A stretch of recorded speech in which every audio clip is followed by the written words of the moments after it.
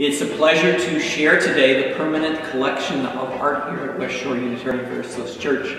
I'm Jerry Devis, and I'm the chair of the Aesthetics and Permanent Collection Committee. We're very proud to share a piece by a very prominent Cleveland artist. In fact, we have two pieces by this particular artist, and this is the artist Viktor Schreckengost. Victor was a professor at the Cleveland Institute of Art. He was also an industrial designer, and you would find his works in extensive galleries and museums across the country. But the piece that we have is called Near Nazareth.